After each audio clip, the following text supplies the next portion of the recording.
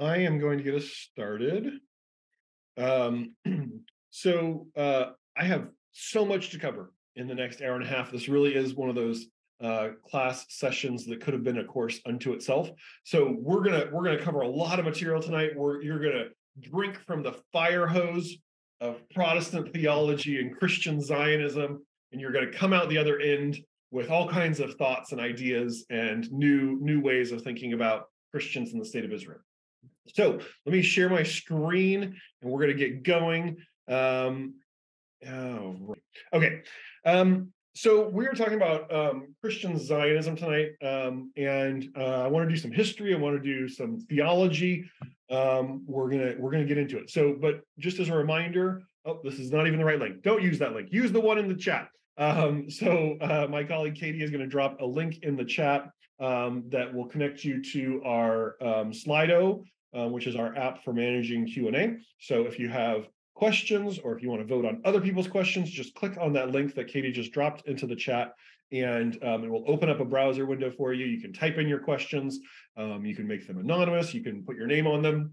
You can vote for other people's questions if you want them to go to bump up the list, and we'll try to have hopefully 5 to 10 minutes at the end to talk about those. So let me do a quick review of what we talked about last week, and then we'll segue into tonight. So as we talked about last week, Jesus and all of his early followers were Jewish.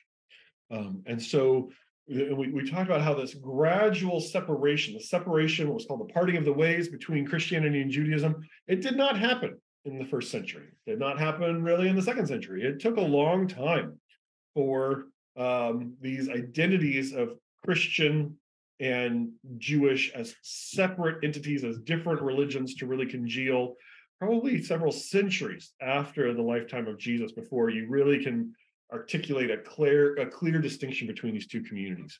Now, that process of emergence of Christianity from Judaism left this Christian tradition then with an ambivalent and mercurial relationship with Judaism.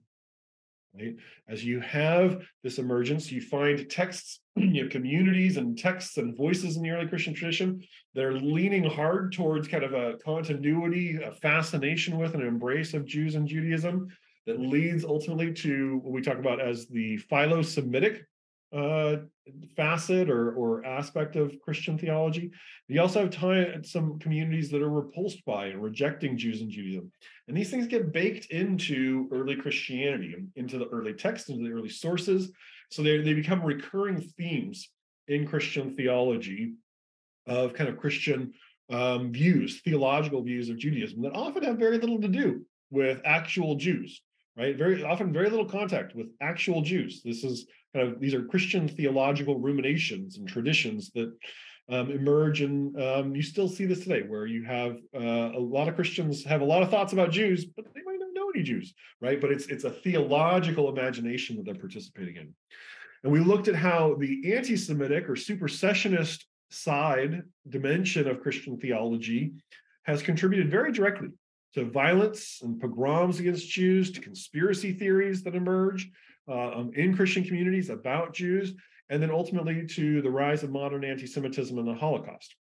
What I want to do tonight is think about that other side. What about the Philo-Semitic aspect of Christian theology? Where does that lead to? And one of the places it leads to is something that happened 5 years ago this month, and that is the dedication of the U.S. Embassy in Jerusalem. So a little bit of background, and then I'm going to actually play a little video clip for you from the ceremony. So the U.S. Embassy, like all other embassies to Israel, was in Tel Aviv, and that was kind of the recognized capital of Israel by the international community. And then in the fall of 2017, just a few months into the Trump administration, the State Department in the Trump administration announced that they were going to move the U.S. Embassy from Tel Aviv to Jerusalem. And this is a very controversial move. The UN sees Jerusalem as a contested area that is claimed by both Palestinians and Jews. And so it cannot be, in the UN's view, the capital of Israel, at least not right now. But the U.S. was making a statement, and Paraguay and Guatemala actually followed the U.S. in this respect to move their embassies to Jerusalem to say, this is what we are now recognizing as the capital of Jerusalem. Interestingly, the AJC conducted a survey amongst American Jews shortly after this move was announced in 2017, and to see, what do American Jews think about this? And what they found is fascinating. They found 16% of American Jews supported this move, right? 16%.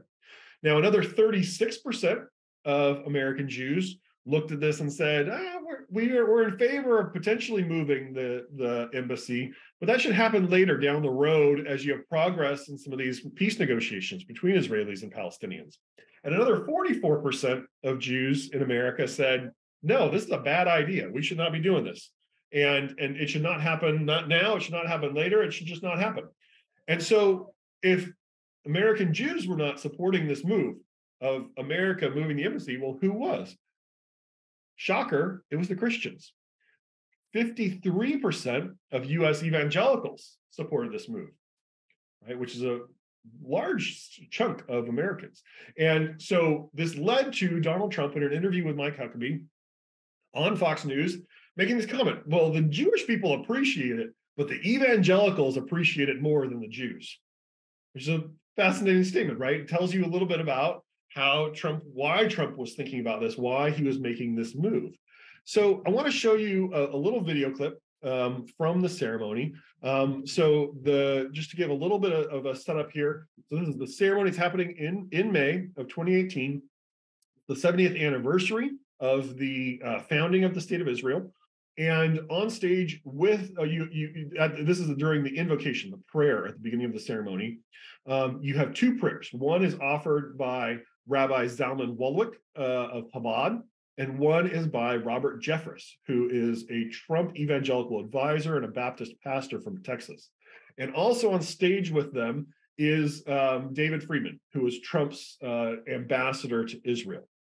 So as you watch this clip, it's about 2 minutes long. So you're going to see part of Robert Jeffress's prayer. It's a very long prayer, so I had to choose a portion of it. But you're going to see 2 minutes of his prayer. And I want you to listen for what he's saying, but at the same time, I want you to watch the body language of the people around him as they're reacting to his prayer. Okay? So we're going to take 2 minutes, and then we're going to think about this a little bit more. All right, here we go. So grateful as we think about what happened 70 years ago today, at this very moment, when you fulfilled the prophecies of the prophets from thousands of years ago and regathered your people in this promised land. Now, we want to thank you, especially today, for the courageous leadership of Prime Minister Benjamin Netanyahu and his determination to do whatever it takes to protect his people at all costs. We are equally grateful for the skillful work of our ambassador, David Friedman, who so effectively represents our United States policy of always standing by and supporting our most reliable ally and friend in the Middle East. And now, Father, as we come to dedicate this embassy in the city of Jerusalem, the city that you named as the capital of Israel 3,000 years ago, we want to thank you for the tremendous leadership of our great president, Donald J. Trump. Without President Trump's determination, resolve, courage, we would not be here today. And I believe, Father, I speak for every one of us when we say, we thank you every day that you have given us a president who boldly stands on the right side of history, but more importantly, stands on the right side of you, oh God, when it comes to Israel. And now today, Father, we want to pray what the psalmist prayed 3,000 years ago. Pray for the peace of Jerusalem. May those who love her prosper. May peace dwell within her walls. And we pray this in the name and the spirit of the Prince of Peace, Jesus our Lord. Amen. So I would say that this move is this prayer, and really a lot of the ceremony is an expression of Christian Zionism. So let's talk a little bit about definitions here. So what is Christian Zionism? So Robert O. Smith has a good book, More Desired Than Our Own Salvation, which is a history of Christian Zionism. And here's his definition. He says, Christian Zionism is political action informed by specifically Christian commitments to promote or preserve Jewish control over the geographic area now comprising Israel and Palestine. I think that's a good definition. I have a slightly revised definition that might boil things down slightly. I would say that Christian Zionism is a form of philo-Semitism that entails Christian support for the creation and endurance of the modern state of Israel for theological reasons. So there might be Christians who support the state of Israel because they like Israel, or they think it's a good ally, or they want the US to have an ally in the Middle East that shares some sensibilities. That's all fine and good. I wouldn't call that Christian Zionism. It could be a form of Zionism, but it's not coming from a Christian theological perspective, right? So I want to talk about Christian Zionism within the realm of Christian theology and why it comes from Christian theology. Now, let me give you a few stats about the US relationship with Israel. When the state of Israel is declared in 1948, the United States is the first country to recognize Israel and to acknowledge it. Today, Israel is the largest cumulative recipient of U.S. foreign aid, and the Congress, the House and the Senate, have passed legislation that requires, over the decade that we are in right now, the U.S. to send at least $3.8 billion a year of military assistance to Israel every year, right? 38 billion over 10 years. And that's not even counting some of the missile defense stuff that the U.S. also provides. The U.S. is the only nation to recognize the Golan Heights, which the UN designates as Syrian territory occupied by Israel, as part of Israel. The U.S. is the only one that looks at that territory and says that's actually Israel. And the U.S. and Guatemala today are the only two nations with embassies in Jerusalem. Guatemala did it following the U.S. move in 2018. Paraguay also followed the U.S., and then they wound up retracting that. So why is the U.S. so invested and so connected to Israel?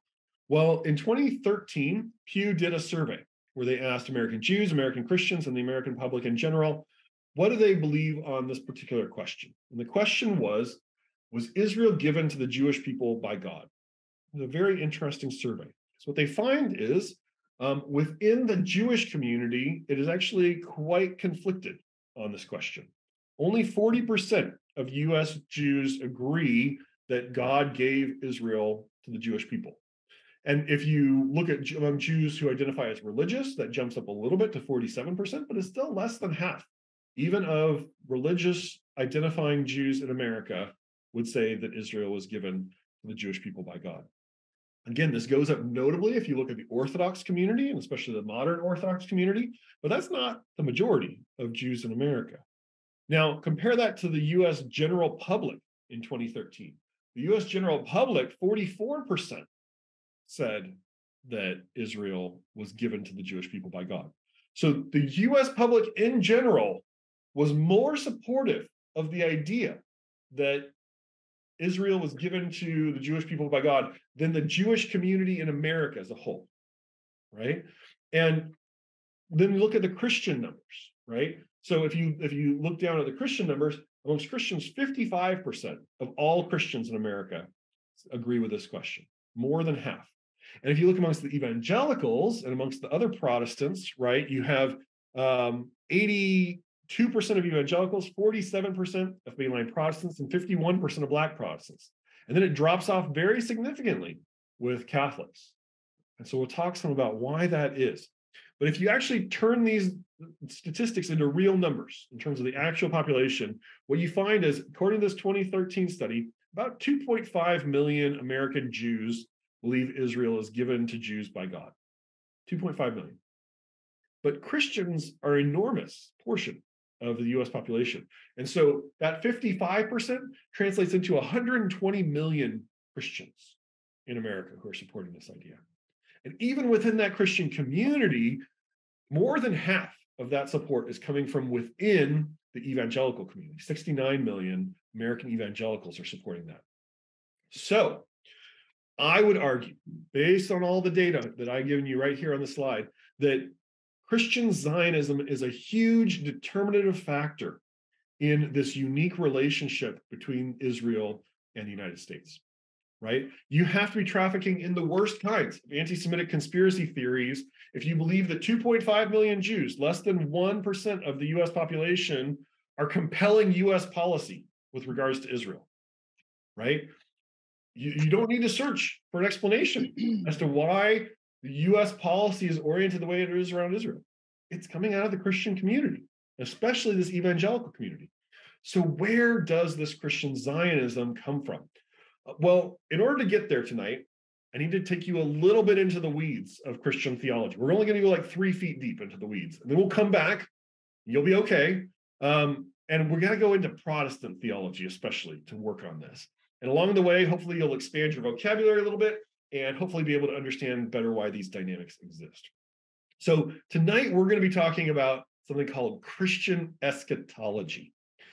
Eschatology is it comes from the Greek word eschatos, which means the last or the last things. And so eschatology is that part of Christian theology about the end of time, about the end of the world. And this is significant here because the Christian theological concern with Jews and Judaism is not merely retrospective.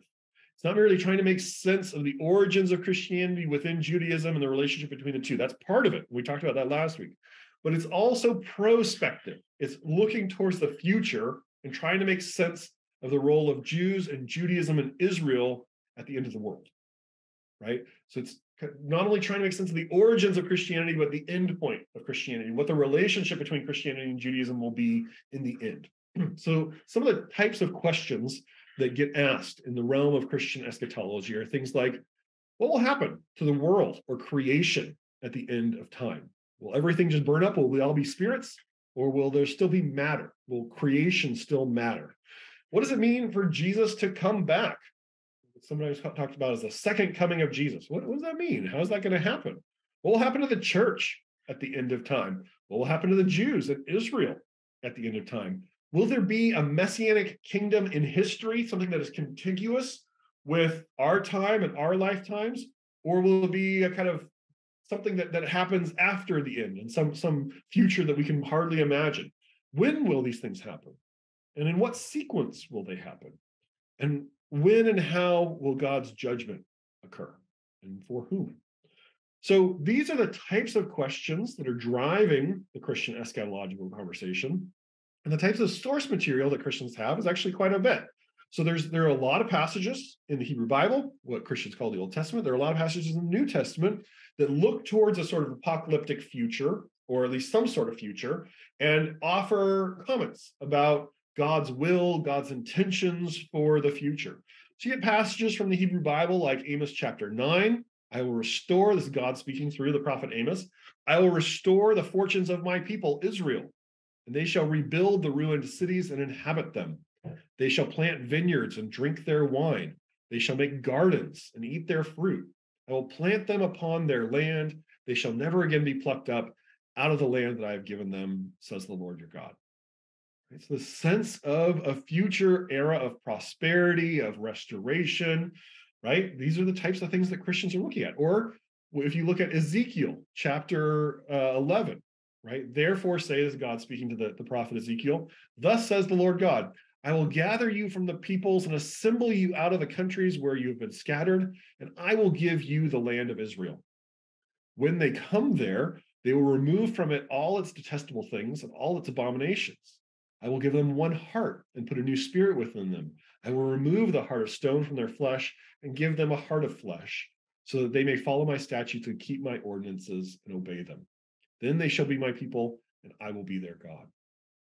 And when we think about the New Testament, you get passages like Jesus. He has this apocalyptic discourse, kind of speech in the sermon in the Gospel of Matthew. And towards the end of that discourse, he says, this good news of the kingdom will be proclaimed throughout the world as a testimony to all the nations. Then the end will come. So there's some sense of a global message, global proclamation of Christianity that has to happen before the end of time, right? Or Romans chapter 11, one of the most famous passages in the New Testament with regards to Jews and Judaism, where the Apostle Paul, writing to the church at Rome, says, I want you to understand this mystery. A hardening has come upon part of Israel, right? Paul himself is Jewish, so he's speaking about his fellow Jews, until the full number of Gentiles has come in, and so all Israel will be saved. What does that mean? As it is written, and he starts to quote the prophet Isaiah, out of Zion will come the deliverer, and he will banish ungodliness from Jacob.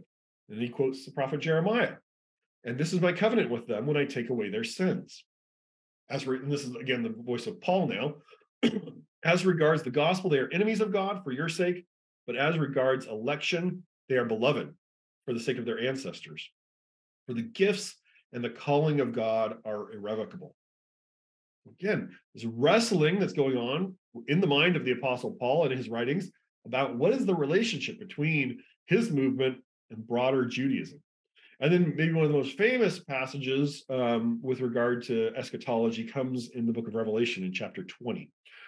So vivid imagery, that's kind of common of the book of Revelation. Then I saw an angel coming down from heaven, holding in his hand the key to the bottomless pit and a great chain. He seized the dragon, that ancient serpent who is the devil and Satan, and bound him for 1,000 years. Blessed and holy are those who share in the first resurrection. Over these, the second death has no power, but they will be priests of God and of Christ, and they will reign with him for 1,000 years. It's this image, again, of 1,000 years that is kind of this Messianic era in the future. So we spoke last week about Augustine and the very significant influence he has on Christian theology, especially around Jews and Judaism. Well, Augustine also has a very important impact on Christian eschatology. Christian eschatology up until the time of Augustine was pretty scattered and amorphous, but then when Augustine comes along, he really creates an early medieval synthesis that becomes very central to Western Christianity, kind of a watershed moment. In a lot of areas, Augustine does this, and he does this as well in eschatology. So Augustine comes to this passage in Revelation 20 about the 1,000 years, and he interprets this 1,000 years, that's sometimes called the millennium, sometimes called the Messianic age, as a symbolic and indefinite period between Christ's first and second comings. And in that time, Christians reign with Christ through the church, and this position would later become known as amillennialism. In other words, Augustine is saying that this millennium, is in no millennium. So Augustine is saying this millennium, don't get too literal here. This is just a symbol. It's just referring to the time that we're in right now. Don't worry too much about it. So in Augustine's interpretation, then, these Hebrew Bible and New Testament promises of Israel's redemption or restoration or exaltation over the nations, all of those get fulfilled by the Christian church, which he talks about, as we looked at this last week, the spiritual Israel over and against carnal Judaism, right? So this is, again, that legacy of supersessionism. And Augustine says, hey, all those promises, we get all those. We Christians get all those promises. And we're going to fulfill all the promises. And so for Augustine, Jews aren't that significant eschatologically, right? And this becomes the position of the Catholic Church even today. Some Protestants also hold on to this amillennial view. You can remember it as it starts with A, just like Augustine. So this is that kind of mainstream Christian view throughout the Middle Ages. So Paula Fredrickson is one of the great scholars of Augustine. This is how she sums it up. Jews will remain Jews, Augustine avers, until the end of the age.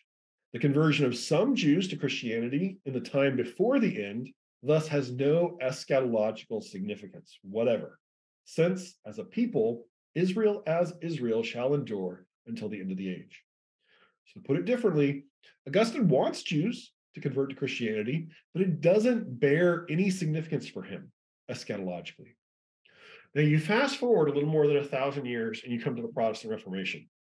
I'm going to talk quite a bit about Protestant theology tonight. So I want to give you a quick overview of how Protestantism works or doesn't. So we're going to talk about some of the sectarianism that emerges and some of the terminology that comes into Protestantism. But Protestantism really kicks off in the 16th century with what is called the Protestant Reformation. We should probably use the plural Protestant Reformations. There were a lot of different movements that all were kind of operating in parallel. But the central concern, central question of the Protestant Reformation. As you have this contiguous Roman Catholic Church with its theology that's pretty coherent and holds together, the question that arises in the 16th century is, who gets to read and interpret the Bible? And underlying that is this deeper question of, where does authority come from in the Christian tradition? And the Catholic Church is saying, well, authority comes from the church. Authority comes from the traditions of the church, the teachings of the church, and those sit alongside Scripture, right? They sit alongside Scripture and interpret Scripture. But the Protestants want to say, no. Scripture has its own authority that is independent and cannot be overruled by the teachings of the church. And so you get in the 16th century 4 major movements of what will later become called Protestantism. You have the Lutheran movement, following on the teachings of Martin Luther. You have the Anglican or Church of England movement, following on the leadership of Henry VIII. If you remember the whole sad saga of the family of Henry VIII, the divorce that he wants, from Catherine of Aragon, the marriage to Anne Boleyn. Go watch some 16th century dramas about Henry VIII if you need that history. But you have the Church of England, the Lutherans, the Reformed tradition, which comes often referred to as just Calvinism, because John Calvin is such a pivotal figure in that movement. And then you have what scholars today call the Radical Reformation. At the time, they were just called the Anabaptists. And so you get these different segments of Protestantism, or Protestant theology and identity. And then over the course of the next few centuries, those subdivide into what we talk about as denominations. Right? So the denominations emerge out of these 4 streams. Sometimes they're blending the different streams. Sometimes they are entirely attached to the different streams. If you encounter a Lutheran church today, you can pretty much guarantee that it goes back to the Lutheran tradition of Protestantism. But you have others like the Congregationalists and the Presbyterians that are coming out of this Reformed tradition, or the Puritans who are blending the Anglican and Reformed traditions, right? And this is the dominant mode of Protestantism for about 3 centuries, is this sectarian Protestant schismatic world. And the denominations are very relevant and important to people's identities. Then in the 20th century, those denominations fade into the background. They still exist. Many Protestants still belong to denominations, but the salience and significance and importance of those denominations recedes. And so instead, you have people emphasizing major coalitions, major movements. This is especially in the US. It's true globally as well, but it's more complicated globally. But in the US, you have basically 3, maybe 4 major coalitions of Protestants. You have mainline Protestants, who tend to be the more traditional Protestants, the more liberal Protestants. You have historically Black Protestants, who many of the Black denominations and movements begin pre-Civil War and then really flourish after the Civil War. But these were Black African-American Christians who said, well, we're not going to be second-class Christians. We're not going to sit in the back of white churches, and we want to ordain our own Black leaders. And the white churches won't let us do that, and so they had to form their own churches. And that has become a very robust strand of Protestantism in the U.S. Context. And then you have evangelicals, who tend to be more conservative, more focused on evangelism. And sometimes people will break out Pentecostalism as a separate tradition. Sometimes it's under the umbrella of evangelicalism. It's a complicated question. We can talk about it separately. We'll look at that a little bit more next week. But these are the more salient divisions amongst amongst Protestants today, or these kind of coalitional identities that emerge. One of the other things that is happening, though, in the Protestant Reformation, as you have all these Protestants reading the Bible afresh and with different eyes and different lenses, is you have a wide variety of interpretations. And one of the things that happens is this really uncorks the bottle on eschatology, right? Among the many effects of the Protestant Reformations was the opening of Pandora's box with regard to Christian eschatology. If up until that point, things were pretty much set, the tone was pretty much set by Augustine, well, the sky's the limit in the Protestant Reformation. So Calvin and Luther and the more what we call magisterial or erudite kind of scholarly reformers, they mostly adhere to Augustine's view. They mostly adopt this amillennial position and kind of run with that. But the Anabaptists, these radical reformers, and some of the later reformers really go to town with their apocalyptic theories. One of the earliest people to do this is a guy named Melchior Hoffman. Melchior Hoffman is a student of Luther's. He's a missionary, a Lutheran missionary, a layman who's in Strasbourg, which is modern. At the time, it's more under German control, but today it's in France, so Strasbourg. But then over time, after a few years of being a Lutheran, Hoffman decides that he's going to switch over to Anabaptism, and he adopts this very wild eschatology. So he declares that God has revealed to him that the world is going to end in 1533, which is 1500 years after the death of Christ. And he declares that Strasbourg is going to be the site of the new Jerusalem, this eschatological kingdom of God. I know this is going to shock many of you, but Jesus did not return in 1533. And Melchior Hoffman's movement did not come to much. But a couple of his followers really said, well, you got some good stuff going here, Melchior. We're going to run with this.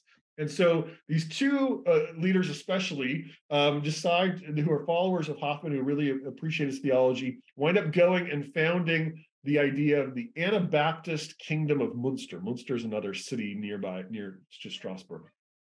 And so this is especially these guys, Jan of Leyden and Jan Mathis. They take up this millenarian theology and they take control of the city of Munster and start to declare that Munster is going to be the new Zion, the new Jerusalem.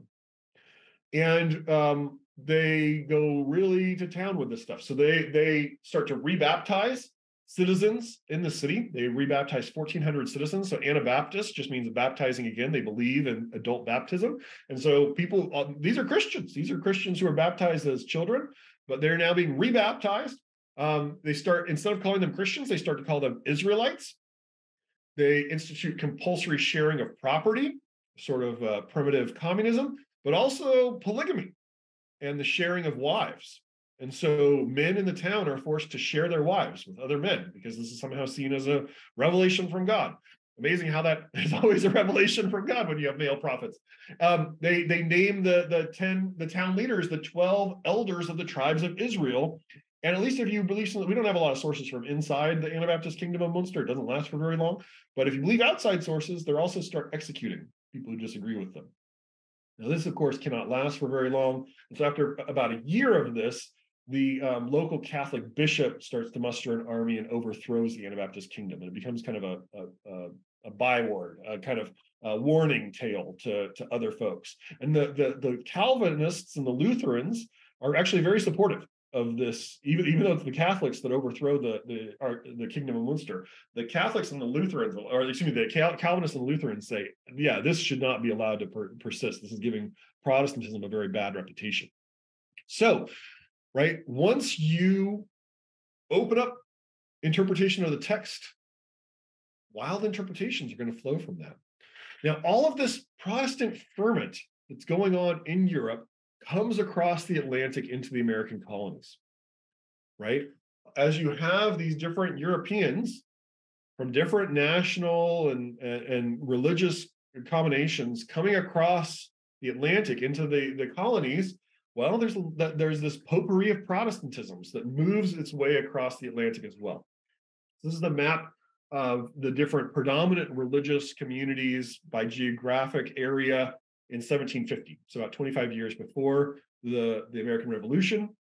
And as you can see in the green, there's big sections that are Anglican. They're following the Church of England. There are, including the state of Maryland, there's that section of New England that's congregational. That's the old Puritans coming out of the Reformed tradition. You have some smaller sections that are Lutheran, some tiny sections that are Presbyterian, which is kind of the Scottish version of the Reformed tradition. And then you have these smaller little pockets of Baptists and Roman Catholics, some tiny pockets of Jews. There weren't very many Jews prior to the American Revolution in the colonies. And you have these Reformed churches, Dutch and German and French and Quaker, all kind of sprinkled around the colonies. So the theologies of Protestantism, the theological debates and arguments of Protestantism come into the American colonies. Now, when we think about Christian eschatology, there are some basic building blocks. And we already saw this, some of the primary sources, but I just want to delineate them a little more clearly. So these are some of the core things that Christians are trying to arrange when they're coming up with what is a Christian eschatology. Jesus is coming back. What does that mean? When does that happen? This is one of the things that Christians have to locate in their eschatology. There's this image of this 1,000 years, the millennium, this Christ's messianic reign on the earth in Revelation chapter 20. When does that happen? How does that happen? Where does that happen? Right? These are the types of questions. There is a mention also in the book of Revelation that God will make all things new, that there will be a new heaven and a new earth. When does that happen? Does that happen before the millennium? Does that happen after the millennium? And then we have this idea of the resurrection of the dead for the afterlife. Okay? So now reviewing what Augustine said within this, Augustine says the millennium is right now. We're living in this millennium. Christ is reigning right now. The church is reigning spiritually on the earth. And then we'll find the resurrection of the dead, and then the second coming and the judgment, and then the new heaven and the earth. This is the amillennial approach. And because Augustine is such an important figure, this really becomes the mainstream view of Roman Catholics, of Eastern Orthodox, and of some Protestants. And this is part of why you don't find a lot of Christian Zionism in Catholic communities, because most of them, at least officially, are amillennial. They aren't worried. Jews don't, and Israel don't have an eschatological significance for them. Now, the other two positions, I really want you to pay close attention on this part, because we're going to send you into breakout rooms, and you're going to have to make a choice here. So the other two forms of this, the other two forms of Christian eschatology, of Protestant eschatology that emerge, are both called types of, and these are synonyms, millenarianism or millennialism. They're both referencing that 1,000 years. They're just slightly different English words that mean the same thing. So millenarianism or millennialism. There's two forms of this, and they're pretty easy to remember.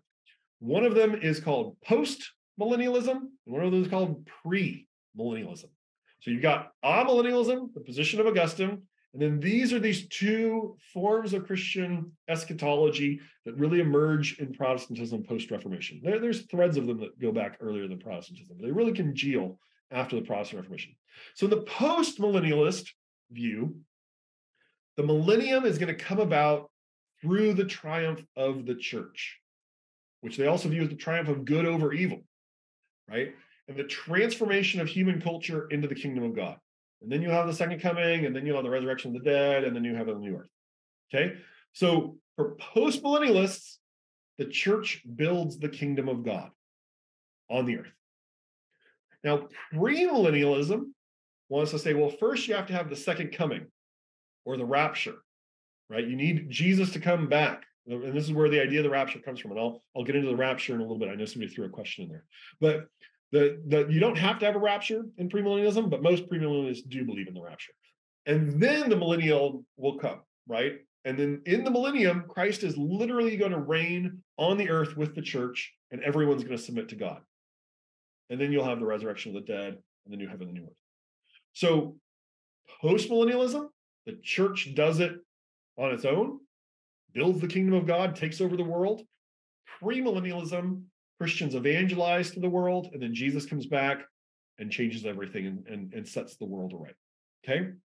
So here's where we're going to go into our breakout rooms. So you've got these two major forms of Christian millennialism.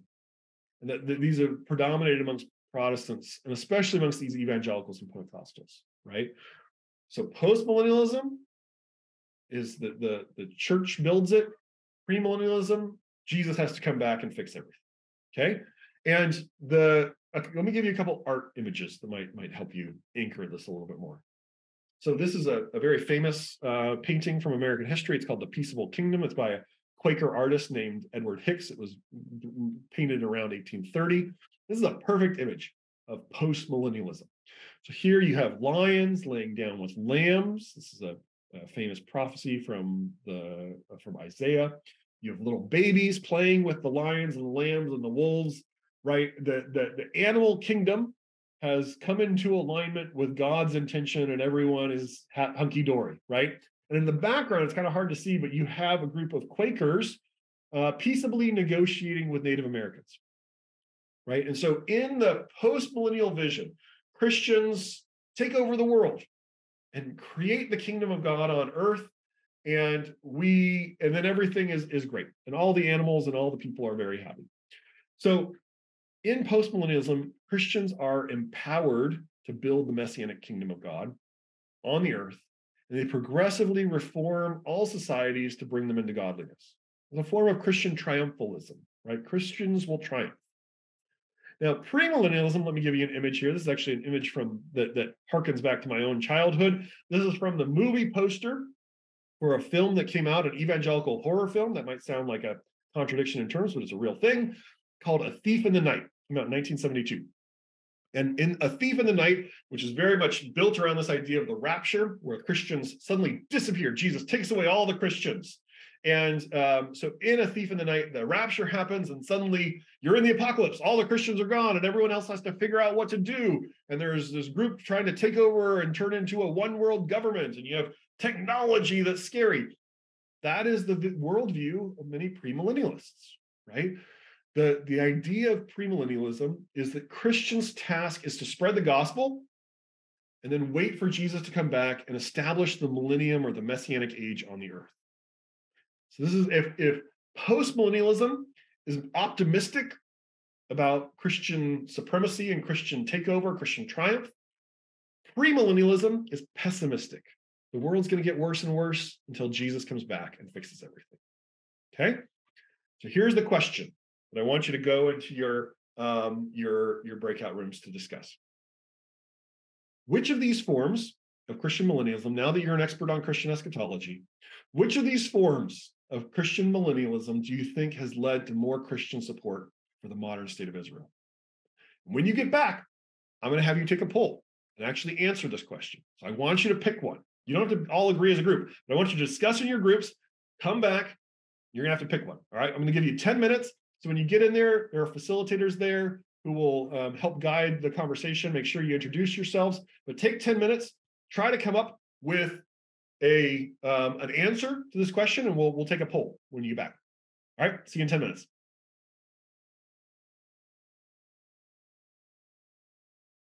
All more or less returned, a couple more people coming in. Okay, my experts on Christian eschatology, I am going to put a poll on the screen. You have to vote on which of these forms of Christian millennialism you think has led to more Christian support for the modern state of Israel. Please choose one: post-millennialism or premillennialism.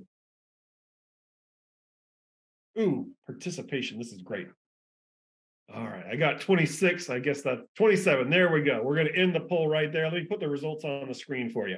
Okay, so it looks like we came out 57% premillennialism and 43% postmillennialism. I'll just say to all of you, good job, because you're both correct. So let's get into this a little more. So I'm going to share my screen again here. So let's talk about postmillennialism and premillennialism a little bit more. So I actually think if you've come into this with some background on these questions, that background might not be very helpful, because I think it's less helpful, and this is the way these things are commonly set up. They're commonly set up as opposites, right? They're commonly presented as kind of opposing Christian eschatologies. But if you think about it, actually the opposing eschatology in the Christian tradition is amillennialism, which says you all are way too literal minded about this thing. We're just don't get hung up on it, right? Both postmillennialism and premillennialism have this investment in a sort of future eschatology. And I would think of them more as different moods or temperaments of Christian millennialism, right? They're both forms of Christian millenarianism. One is more optimistic and one is more pessimistic, right? And so actually both of those temperaments of Protestant eschatology, postmillennialism and premillennialism, have contributed significantly to Christian support for the state of Israel, because they both tend to see the reconstitution of Israel as a necessary event in Christian eschatology. They might have differing opinions about when exactly it needs to happen, but they are both very invested in this kind of future-oriented, looking for the fulfillment of these biblical prophecies. In fact, some Protestants began speaking about and even advocating for the reconstitution of the state of Israel as early as the late 1500s. Right, so Jewish Zionism really kicks off in the late 19th century, right, the late 1800s. But you have Christians in the late 1500s, these Protestants who are reading the Bible in these apocalyptic ways, who are starting to argue for the reconstitution of the state of Israel. And sometimes they're using more of a post-millennialist mood, and sometimes they're using more of a premillennialist mood. So this advocacy for Christian, or the Christian advocacy for a state of Israel, a reconstituted state of Israel, it starts in Great Britain, but then it migrates to the American colonies and then ultimately to the US once it's formed as well. So let me give you a quick timeline here that just gives you a sense of how this is going. So, right, the Protestant Reformation kicks off roughly in 1517 with Luther's 95 Theses, right around the year 1500, and then of course we're in the year 2023 now, right? So across those 500 or so years, you have the Protestant Reformation, but up until that point, as I said, most Christians are amillennial up until the Reformation. And then you start to have some of these divergent interpretations that occur. In the era of the American Revolution, and in fact, for a number of decades prior to the American Revolution, post-millennialism became the dominant mood amongst Protestants, especially in the US. And in this era, people didn't really talk about Christian Zionism. That term didn't exist yet, but people talked about Jewish restorationism, which is Christians believing in a Jewish restoration to the state of Israel. Now, post-millennialism, again, is a very optimistic vision, and this was the optimism that fueled the Puritans, the optimism that fueled 19th century evangelicalism, and then you run smack dab into the Civil War. And in the Civil War, you have Christians, especially evangelical Christians, fighting against their fellow evangelical Christians, all believing that they are building the kingdom of God, either in the North or the South. And so after the Civil War, you have this pivot that goes on in the temperament of American evangelicalism to where premillennialism becomes the dominant mood of eschatology after the Civil War. And then, of course, you have the founding of the State of Israel in 1948. So, and it's with this move towards premillennialism that the term Christian Zionism gets coined, and that you really get kind of the formal movement. But long before, there's this premillennial mood that we still have lingering around today. You have this post-millennial mode. And I want to talk about both of those and the significance of both of them. So, and I also want to highlight, well, we've got about 20, 25 minutes left, and then we'll have some time for Q&A, but I want to highlight some of the strange friendships that emerge between Jews and Christians in these different eras, and the ways that those might reflect some of the awkwardness of Jewish-Christian relations that we've already seen, okay? So let's talk about post-millennial Jewish restorationism. So this is the view that's held especially by the Puritans in Great Britain, who are blending kind of this Calvinist theology with some of the elements of the radical Reformation with the Church of England. The Puritans are a wild mix of Protestantisms. And for Puritans, post-millennialism powers their ambition, right? The Puritans, especially those who come to New England, believe that they are creating the model in New England of the millennial kingdom, right? This is what that famous sermon about, we're a city on a hill, that everyone likes to quote about.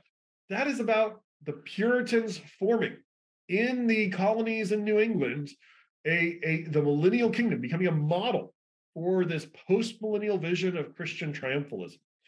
Now, this post-millennialism form of Christian Zionism or Jewish restorationism tends to emphasize both the conversion of the Jews to Christianity and Jewish restoration to the land of Israel as simultaneous Christian goals.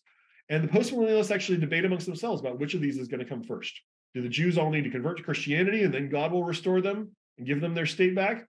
Or will God give them their state back and they'll be so grateful that they'll all convert to Christianity, right? This is some of the debates in terms of this. So in post-millennialism, supersessionism and the Christianization of Jews and Judaism is of a piece with the Christianization of the whole world, right? The post-millennialists believe that the church is going to take over the whole world, reform every society. And so the belief that Jews are going to all convert to Christianity and that they're going to reconstitute the nation of Israel, that's of a piece, right? Because this is it all fits together into the scheme of Christian triumphalism.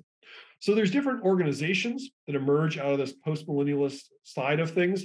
One of the most famous ones is called the London Society for Promoting Christianity Amongst the Jews.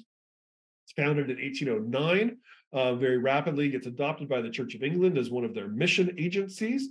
One of the key leaders here is this guy, Joseph Samuel Frey, who is an Orthodox Polish Jew, and he's a former rabbinical student. He winds up converting to Christianity in 1798 and begins really working with this London Society for promoting Christianity amongst the Jews. And I mean, there's still buildings in Israel built by the London Society for promoting Christianity amongst the Jews, right? Now, Frey actually becomes kind of frustrated because the Church of England has taken over this agency and they're doing too much work. So he actually migrates to the US, and he helps to found the US version of this, which is less well known, and that is called the American Society for Ameliorating the Condition of the Jews. Talk about your euphemisms here. And you might say, well, Matt, doesn't the word ameliorating start with an A? Your battle is with 19th century spellers, not with me. And so this gets founded in 1820 in the US. And at the founding meeting of the American Society for Ameliorating the Condition of the Jews, Elias Boudinot, who's a fairly prominent statesman in early America, gets up, he's the president, and he says this in his inaugural address. We Christians are assured by unerring truth that in all these severe and unheard of sufferings of this unfortunate nation, the Jews, that they will see their error. They will repent and turn unto the Lord their God, that he will have mercy upon them and restore them to their ancient city and set them chief among the nations of the earth. Now, there are only about 3,000 Jews living in the US in 1820. But this American Society for Ameliorating the Condition of the Jews includes supporters like John Quincy Adams. The presidents of Yale and Harvard are supporters of this society, right? This is a Christian postmillennialist society hoping to convert the Jews. Now, there's a fascinating figure who emerges in this era as well, and his name is Mordecai Manuel Noah. So Mordecai Manuel Noah, born in 1785, dies in 1851. So kind of is born right in that kind of era, between the American Revolution and the Constitutional Convention. And he is just a really interesting character. He's a journalist, he's a playwright, a diplomat. He actually serves as the first US consul to the city of Tunis, modern Tunisia. And he's maybe the most prominent American Jew of his era. I mean, again, there's only about 3,000 Jews in the US in his era. So, but he is kind of one of the force, and he's in conversation with a lot of the most famous figures in American history in this era. He's a vocal advocate for slavery and a noted racist. And some of the historical sources actually credit him with inventing the minstrel show, which becomes this artistic, I guess you call it artistic, form of racism, of caricaturing African American people, that becomes a form of entertainment, a very racist form of entertainment. And Noah is credited as the one who, at least according to some sources, who created that. He's an advocate for slavery, but he's also an advocate for Jewish immigration to the US. In fact, former President John Adams writes to Mordecai Noah in 1819, I could find it in my heart to wish that you, Noah, had been at the head of 100,000 Israelites and marching with them into Judea and making a conquest of that country and restoring your nation to the dominion of it. For I really wish the Jews again in Judea an independent nation. Right? So Mordecai Manuel Noah is hobnobbing with all these former presidents of Yale and Harvard, all kind of who are fascinated with Jews and want to promote Christianity amongst Jews. He winds up actually partnering with this American Society for Ameliorating the Condition of the Jews. In fact, their original title for the society was the American Society for Evangelizing the Jews. Mordecai Noah, who's a pretty prominent journalist in that era, comes along and is like, bad title. Why don't we go with something else? And that's how they come to this title, right? And he really, I would argue, pioneers an approach by which Christians and Jews could work together politically to establish a Jewish state, but for very different motivations. He is not on board with this idea of evangelizing the Jews, but he's working with Christian missionaries who explicitly are. And so what happens is Mordecai Noah, in partnership with this American Society for Ameliorating the Condition of the Jews, actually goes and purchases an island in upstate New York. It's just downstream from Niagara Falls. Big island, right in the middle of the river there. And in 1825, he purchases this in partnership with this American Society for Ameliorating the Condition of the Jews as a kind of proto-Zionist Jewish reservation. And he wants to encourage Jews to migrate to the US from Europe in order to learn American ways, American democracy, and then go from there to go and found a state in Israel. Now, this whole plan does not work at all, and there's not a single Jew that migrates and joins this colony on Grand Island, and it never comes to anything. But he actually names the colony Ararat, which, if you remember, is the mountain that Noah lands on in the biblical narrative, right? So it's kind of a waypoint. And Mordecai, Noah, declares himself the judge, right? Referring to the book of Judges over the Jewish people. The Jewish people did not recognize him as such. He declared it. And so this is this is something that's going on in that era. Another fascinating character in this era is an associate and friend of Mordecai Noah's. His name is Warder Cresson. He's a Philadelphian. He's a Quaker, and he's a millenarian, right? He believes in all these millenarian ideas about the millennium. And he becomes convinced of Noah's program, becomes convinced that Noah is doing the right thing. And he asks for Noah's advocacy, and he winds up getting appointed as the first U.S. consul to Jerusalem in 1844, is this guy, Warder Cresson. He gets to Jerusalem, and he winds up converting to Judaism. So Warder Cresson, this Christian who starts out trying to convert Jews to Christianity, goes as the first U.S. consul to Jerusalem and converts to Judaism. And when he comes back from Jerusalem to Philadelphia, his wife and children put him on trial for lunacy, because they say there is no way that any Christian would convert to Judaism. And he loses the trial and is declared a lunatic. And he actually has to appeal the verdict. He wins on appeal on the basis of religious freedom. And he winds up marrying a Sephardic Jew. And he returns to Jerusalem, settles there under the name Michael Boaz Israel ben Abraham. Right? So these are these strange friendships, the strange dynamics that are going on in the midst of all this. So that's the post-millennialist side. Let's talk about the premillennialist side.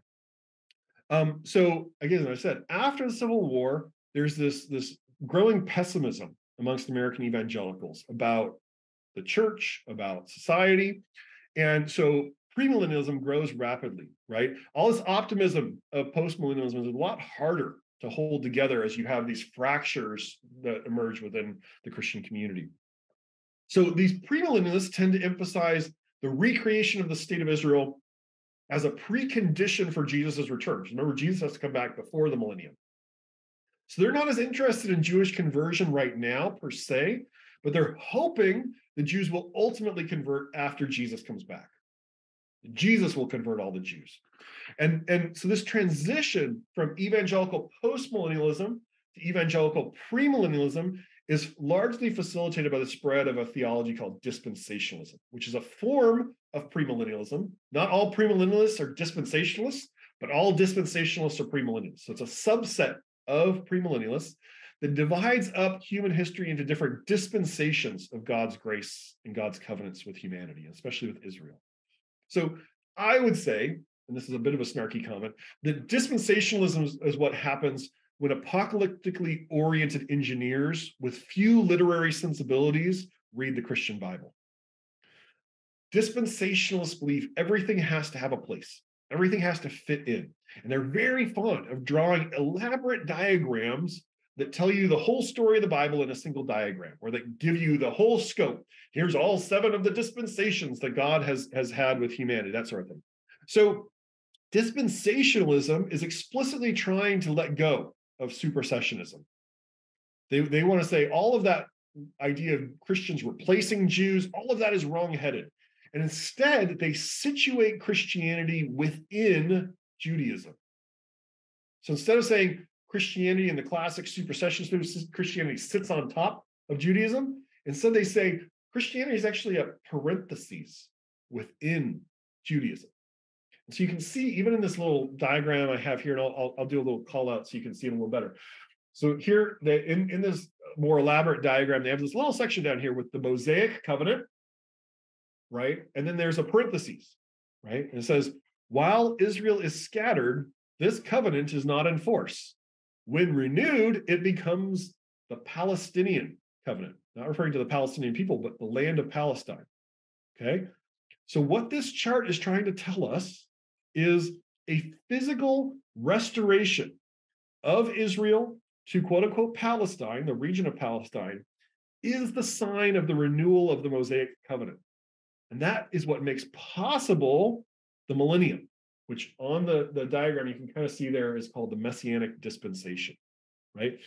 This text, this diagram, this is written in 1914. This is not happening on the eve of the founding of the state of Israel, not happening after 1914. This is happening as an expression of Christian Zionism and Christian theology in 1914. Let me give you another chart from the same book. This is a book called Dispensational Truth, first published in 1914. This is the millennialist, the dispensationalist attempt to diagram the entire Bible. And obviously, everyone here gets this perfectly. I don't need to explain it at all. So we're just going to move on. I'm just kidding.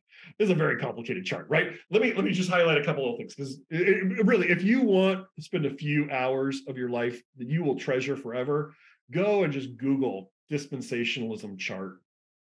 You will encounter endless, fascinating images and really strange ways that people in the late 19th and early 20th century tried to put together the Bible. But anyway, this chart, you have here, this little section here, it says Jews cast among the nations. And it also says these are the times of the Gentiles. This is, according to dispensationalists, the era of the church. And if you notice, it's kind of built into the chart here, but you have this sort of parenthesis. All of the chart is about Israel and the story of Israel in the past and the future. But this tiny section in the middle, that's Christianity. That's the church. That's the era that we're in right now, where the Jews are cast among the nations. And then after the era of the church, you have the millennium, right? And this is where you have this section, the kingdom age, the millennial reign of Christ. And notice what else it says, Israel supreme. Because Jesus will come back, all the Jews will convert. They will no longer be cast among the nations. They will come back to Israel. They'll convert, and Jesus will rule the world from Jerusalem with Israel, and Israel will be supreme. Right? So this is dispensationalism. This is this kind of mood of theology that takes over in evangelicalism after the Civil War. Now, I want to tell another story, but in order to get there, we need to do a little background. So Jewish Zionism in the pre-World War I era, right? So Jewish Zionism kicks off in the late 19th century, in the 1880s, 1890s. And so in that era, before World War I and what's called the Balfour Declaration in 1917, Jewish Zionism was primarily a European movement, with only a few thousand Jewish supporters in the US supporting the movement of Zionism. And largely this was because Reform Judaism, the most dominant strand of Judaism at the time, was mostly opposed to Zionism at that time. Because Reform Judaism was trying to push a program of Jewish integration into the US, into US society, the US culture.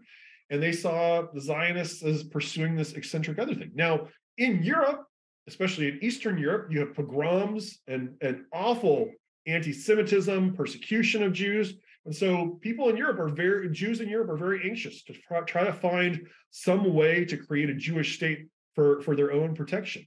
But in America, that's not happening, at least not nearly to that degree. And so the American Jewish community is by and large not that interested in Zionism in the pre-World War I era. And so instead, what you find is the small group of American Jews who are Zionists tend to partner up and make common cause with the Christian Zionists, who are much more dominant. And one of the most prominent Christian Zionists in the US is a guy named William Blackstone. William Blackstone he's an evangelical dispensationalist, so he loves those kind of charts that we just looked at. And he becomes convinced in the 1870s that the Jews would have to be restored to the Holy Land so that the rapture would happen, right? The rapture comes in really with dispensationalism. That's where this idea really gets started, is the idea of the rapture. And so Blackstone believes the rapture needs to happen, but first the Jews have to come back to the Holy Land, then the rapture will happen, and then all the Jews will convert to Christianity. He's also very gravely concerned about this rising anti-Semitism in Eastern Europe and Russia. And so in 1890, William Blackstone gathers a group of Christian leaders in Chicago for what is called the Conference on the Past, Present, and Future of Israel in 1890. In 1891, those same people who organized that conference, along with Blackstone, create what is called the Blackstone Memorial, which is a petition to world leaders, and especially to President Benjamin Harrison, that the Jews be given the Holy Land as a national homeland. Okay, so 1891, Blackstone organizes this petition, sends it to world leaders, and especially to President Harrison, arguing that Jews should be given the Holy Land as a national homeland. Here's a quote from the letter that he sends to Benjamin Harrison. There seem to be many evidences to show that we have reached the period in the great roll of centuries when the everlasting God of Abraham, Isaac, and Jacob is lifting up his hand to the Gentiles to bring his sons and his daughters from far, that he may plant them again in their own land, Ezekiel 34, etc. Not for 24 centuries, since the days of Cyrus, king of Persia, has there been offered to any mortal such a privileged opportunity to further the purposes of God concerning his ancient people. Talk about buttering up a US president, right? This Blackstone Memorial was signed by John D. Rockefeller, by J.P. Morgan, by many senators and congressmen and college presidents in the United States. It's worth noting that all of this is going on in 1891, 4 years before Theodor Herzl writes the book, The Jewish State, that crystallizes conversations about Zionism in the European Jewish community. So this is happening independent of this organization of European Zionism. This Christian Zionism in the US is already really taking hold. Now, fast forward to World War I, and this is the story that I really enjoy. Blackstone he's still around, he's still a leader in this movement, and he develops friendships and partnerships with many of the leading Jewish Zionists in America, including Nathan Strauss, the owner of Macy's department stores, Louis Brandeis, the first Jewish Supreme Court justice, and Stephen Weiss, a very prominent Reform rabbi. So these three very significant Jewish leaders, the first Jewish Supreme Court justice, owner of Macy's department store, one of the leading Reform rabbis, they're all friends with William Blackstone.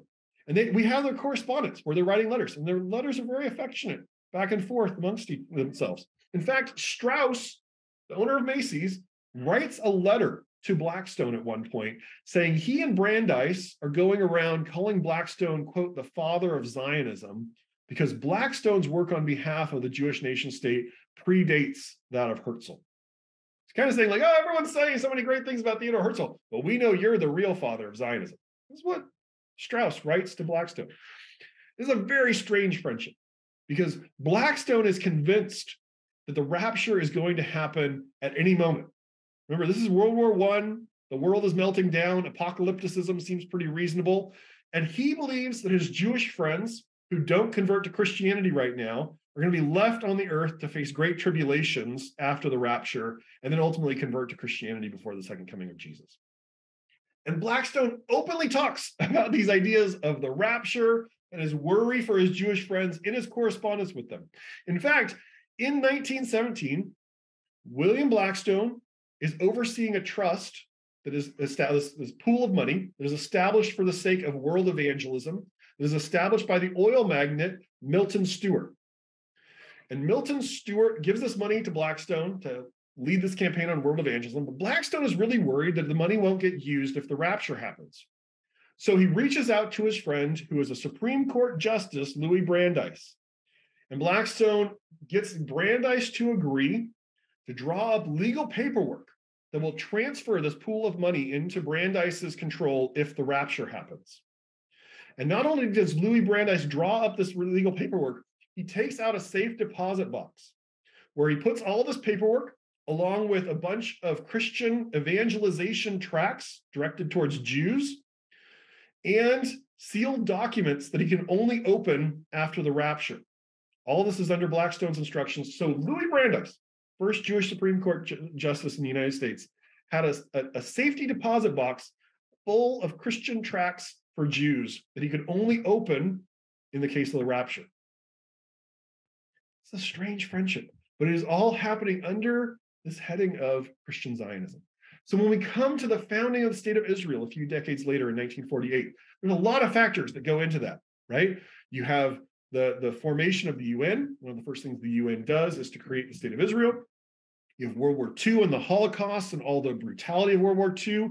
You have the kind of shuffling that's going on among nation states. You have Jewish Zionism in Europe, but you also have Christian Zionism, particularly in the US, that is a key contributing factor to the founding of the state of Israel.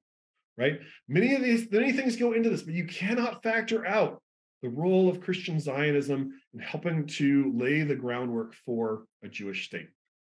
By the time the state of Israel is established in 1848, you've had several generations of world leaders being petitioned by evangelical Christians for the establishment of a Jewish state in the Eastern Mediterranean. And these were some of the most prominent Christians in America, and they were working with some of the greatest fortunes amassed in the Gilded Age. After the founding of the State of Israel, this continues in a long-standing alliance between the government of the State of Israel and Christian Zionists, where you have American evangelicals sending tourists and building an entire tourism industry in Israel that often caters to these eschatological ideas that evangelical Christians bring to Israel. You have Christian advocacy for the State of Israel through organizations like Christians United for Israel, which is maybe the most prominent Christian Zionist organization today. You have Christians voting for on the issue of Israel, and a lot of the evangelical alignment today around the Republican Party, if you boil it down, a lot of it is connected to Israel and their view of Israel. But on the other side of this partnership, you have the State of Israel as well, that is offering friendships to these Christian Zionists. Why is a guy like Robert Jeffress getting to pray at the opening of the U.S. Embassy in Jerusalem? Because of this long-standing alliance between Christian Zionists and the State of Israel. You have the government of the State of Israel often hosting these folks, allowing and tacitly, seemingly approving of some of their programs. Sometimes they're jointly sponsored programs. You have outreach from the different governments of Israel, the different regimes, the different elected governments of Israel, in partnership with and friendship with and alliance with these Christian Zionists. We'll think a little bit more about this next week. So let me offer a few concluding thoughts, and then hopefully we have a good amount of time for a few questions. Okay. So Christian Zionism is driven by Protestant eschatologies, but also by these same dueling supersessionism and philo-Semitism aspects to early Christian theology. Right? It's still all the same ideas kind of spooling out and showing up in these kind of Protestant eschatologies. And postmillennialism and premillennialism have both contributed significantly to Christian support for the State of Israel, but most of us have probably grown up and been formed in the era where this premillennialist mood of Christian Zionism is predominant, right? Christians supporting Israel and waiting on Jesus to return to set the world right and convert the Jews, because that has been the dominant mood of evangelical eschatology in the 20th century. But what happens if a postmillennialist mood returns? And I'm going to talk next week because I think we are in the midst of a turning of the tide in evangelical eschatology that very few people are paying attention to, that is happening under our feet, and that is going to radically affect the relationship between Jews and Christians. But we'll get there next week. Third point, we will have a sharper analysis of the Israel-American alliance if we recognize that the American Jewish community is not necessarily the sole or even the primary driving force in many of the foreign policy moves that the U.S. makes towards Israel or vice versa, right? As I said, the Jewish American community is pretty divided on these questions around Israel, pretty conflicted. There's a lot of internal debates. It's the evangelical supporters of Israel that drive so much of this foreign policy relationship. And last point, and then I'll take a few questions. Interreligious cooperation and alliances can exist without interreligious dialogue. Many Jews and many Christians have a lot at stake in Israel. But what they have at stake in Israel is actually pretty different. And they're coming to the support for very different reasons. Sometimes I worry that the things that they want are so important to them on both sides of this relationship, on both sides of this alliance. What they want is so important to them that it's very hard for them to talk about what they actually want and what's behind that. And I worry about the distortion that can bring to Jewish-Christian relations overall. As you have this close alliance, close partnership, cooperation, not really a conversation about what's underneath that. Sometimes even an intentional bracketing of what's underneath that for the sake of the cooperation. Okay, I am going to stop talking there. And let me see, it looks like we have at least 3 questions. So the first question is, I think this is in reference to the survey that Pew did in 2013. Is this quote unquote Israel as the modern nation state, or Israel as the land promised to Abraham and Sarah and their descendants? I would say that most, you can have a debate on how different Jewish interpreters are understanding the question that Pew posed. I think most evangelical Christians especially would not make any distinction between those things, right? They would not say, oh, well, there was an ancient state of Israel and then there's a modern state of Israel, and they're very different things. No, they would say the modern state of Israel is the reconstitution of the ancient state of Israel, right? And I've even heard evangelicals refer back to like the people in Jesus' era or the people in the Hebrew Bible as Israelis, right? That's not actually the preferred terminology. We usually talk about Israelites in the ancient sense, and Israelis as people who are modern citizens of the state of Israel, right? But that tends to get actually conflated for a lot of evangelicals. They see a sort of kind of continuity, at least with this big rupture in the middle, but a continuity between the modern and the ancient state. And that is part of what's fueling this. It's a theological continuity. It's not necessarily a rational continuity. Okay.